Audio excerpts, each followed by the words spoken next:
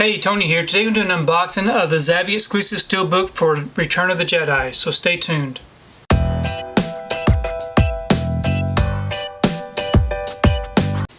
So today I received my order for Return of the Jedi. This is the Zavvi exclusive Steelbook. Here's the front. And here's the back. If you'd like to check out these special features, you can go ahead and pause and do so. I'm going to go ahead and remove this from the wrapper and we can take a closer look at this artwork. Okay, I've got the J card off and the wrapper removed. Really nice looking image here on the front. As you can see, I really like this. A lot of details to it. There's no embossing or debossing. And here's the spine. And here's the back. Open it up. We have our 3 discs. So over here we have our 4K disc with some nice disc art. And up front we have our bonus Blu-ray disc. And then we have our Blu-ray in the back.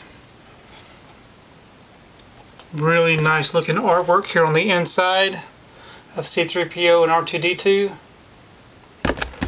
So overall, a very nice looking Steelbook. Okay, I've gone ahead and I placed the Steelbook inside this protective bag. This bag will help keep the Steelbook from getting scuffed up on the shelf up against the other Steelbooks. I do have a link below if you'd like to check out where I get these bags off of Amazon. I also wanted to take time to show you the regular 4K US release with this nice slipcover with some similar artwork. But overall, I'm very happy with this Steelbook release from Zavvi. It did sell out.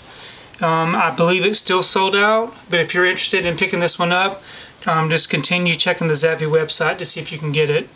Leave me a comment below. Let me know what you think about this Steelbook. Also, let me know what you think about Return of the Jedi. If you like what you saw here today, please give it a thumbs up and share the video. If you haven't subscribed to my channel, I really appreciate it if you would subscribe. If you do subscribe, please remember to hit that notification bell so that you can be notified every time I upload a new video. If you haven't found me on my social media accounts, I'm on Facebook, Twitter, and on Instagram. If you'd like to see what I've been watching, you can find me over on Letterboxd. Thanks again for watching, and we'll see you next time.